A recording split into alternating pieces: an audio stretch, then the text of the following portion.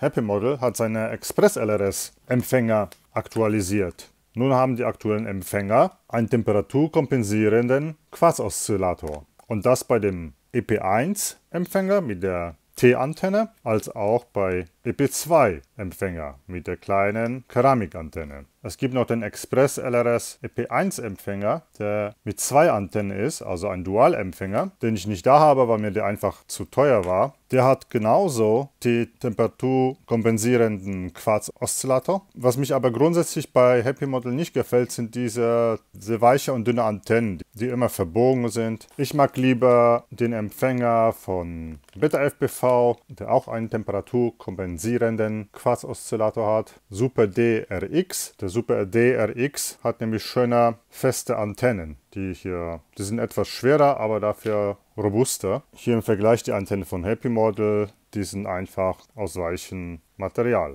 Aber schauen wir uns mal die Unterschiede zwischen den alten und dem neuen EP2 Empfänger. Die beiden Empfänger sind kaum auseinanderzuhalten. Die sind nämlich total identisch. Bei dem alten ist aber noch der alte Quarz hier drin und hier, das ist der neue TCXO Quarz.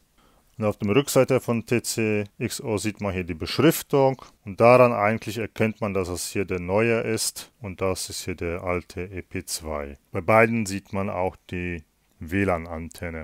Der EP1-Empfänger hat 2 Antennen, nämlich eine kurze, 4 cm lang und eine lange Antenne, die 9 cm lang ist. Was ist der Vorteil von den neuen Empfängern? Die neuen Empfänger haben einen temperaturkompensierten Kristalloszillator. Der sorgt dafür, dass die Frequenz immer stabil bleibt, auch in Umgebungen mit extremen Temperaturen. Zum Beispiel, wenn es draußen sehr kalt ist oder wenn der Empfänger von anderen Bauteilen erhitzt wird, behält der Empfänger immer die gleiche Frequenz, mit der er immer den besten Empfang zu deiner Funke hat. Ich bevorzuge den Empfänger mit der externen Antenne, weil man hier grundsätzlich einen besseren Empfang hat. Die Keramikantenne bei dem EP2-Empfänger ist auch gut genug. Wenn man zum Beispiel auf eine Wiese Racing fliegt, dann ist die Antenne vollkommen ausreichend. Aber für Freestyle lohnt sich das schon, eine Antenne zu haben mit einer großen Antenne. Das sind meine Favorit-ExpressLRS-Empfänger. Alle haben den temperaturkompensierenden Quarzoszillator.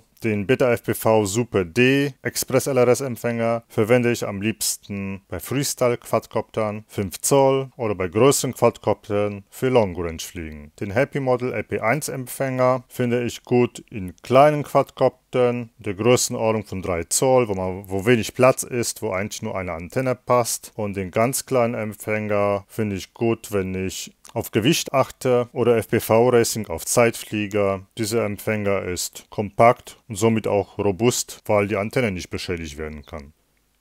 Also, viel Spaß beim Fliegen!